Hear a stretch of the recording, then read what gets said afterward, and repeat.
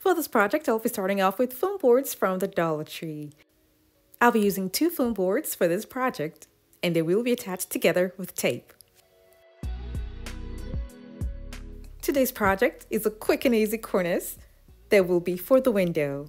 This is a window treatment that anyone can do because all you need would just be foam boards and other items from the Dollar Tree.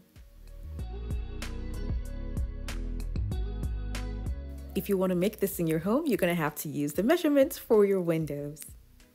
The width is going to be according to how wide your window is, and the height that I'm using for this cornice is going to be 15 inches. What's going to be at the top is going to be 5 inches wide, and I'm going to be making a light groove. That way the whole board does not come out. It's going to be easy and looks like a flap just like this. Now I'm going to use tape on it just to secure it properly. When I'm done, I'm going to be holding everything together with hot glue.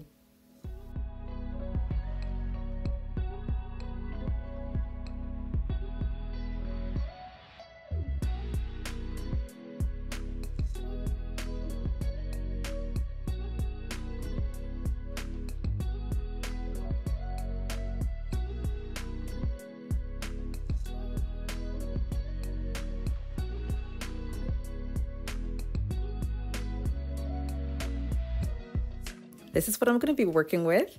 Now when I was done, I took it out and I spray painted it silver, but this is what happens when you use Dollar Tree foam boards, but not to worry because I'm going to be covering it up with Bling Wrap. You can use the Dollar Tree Bling Wrap for this, and it will be so much easier because they're self-adhesive. Now because I didn't have that in my local Dollar Tree, I'm going to be using the Bling Wrap that I have at home. Because the Bling Wrap that I'm using is not wide, I'm going to add it in such a way that it would minimize the lines that would show where the joint is.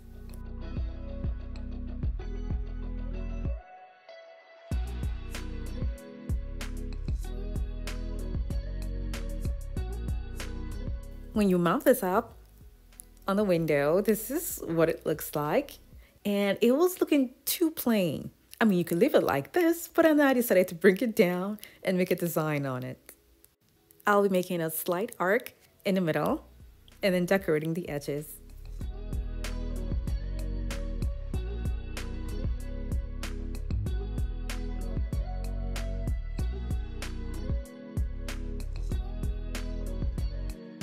This is going to be covered before I then decorate the edges with a trim that I got from Hobby Lobby. Now because this is straight, the ribbon will not be able to give me a good look if I use it on an arc.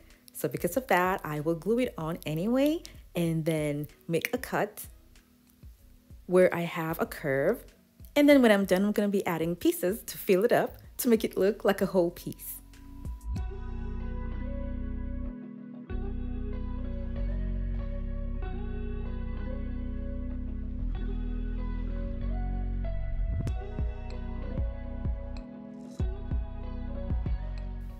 These are the empty spaces that I have that I will be covering up with cutout pieces.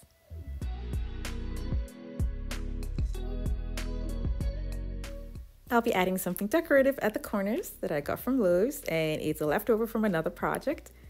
So this is where I'm going to be mounting the cornice. And as you can see, all I'm doing now is just simply hanging it on top of the existing rod for the curtain. This window here is never open. That was why I made my cornice like this. But if you'd like to make yours on a window that's constantly open, you will have to make provision for a hook.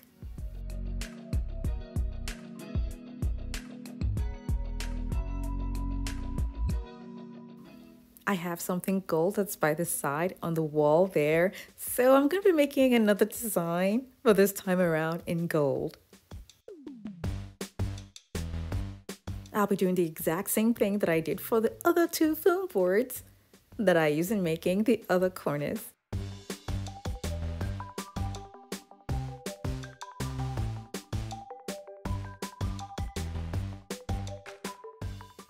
Now with this one, there's no spray painting. I'm just gonna go straight ahead for the design. This is a 16-inch round board that I'll be using as my guide to give me the shape that I want for this design. I drew 3 semicircles starting from the middle and 2 by the sides, and then carving the shape out in such a way that it would give me a nice and unique pattern for the window treatment. If I had a dark curtain, I would just leave it the way it is and maybe use a black contact paper and then use Bling Wrap like this. But like I said, I need to use gold, so I'll be using this table runner, and I'll be using 2 for this project. I'm going to cut it in such a way that it won't be easily noticeable, join them together, glue them to the foam boards, and then cut it to fit the design that I had made on the boards.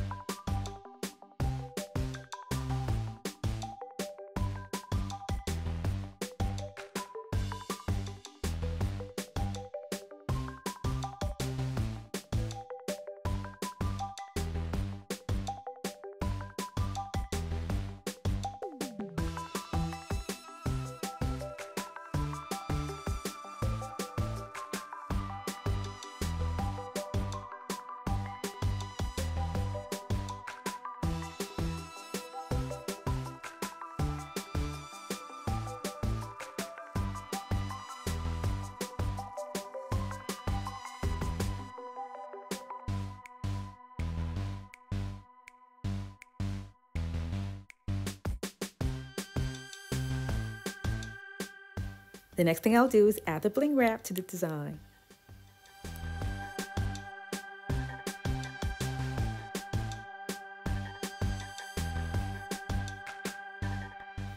I'll be mounting this one the same way I mounted the other one. Now with this design, I'm going to leave it just the way it is because it's how I like it, but then you can add other embellishments to it if you like.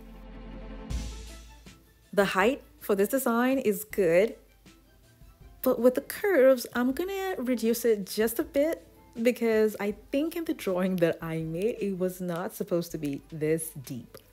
So to solve that, I'm just gonna reduce it just a bit to see what it looks like. This is what I have after cutting it, and it still looks pretty.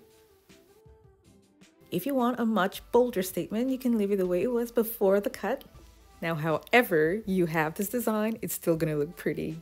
If you would like other window treatments using Dollar Tree table runners, I do have a video for that, and the link is gonna be down in the description box below.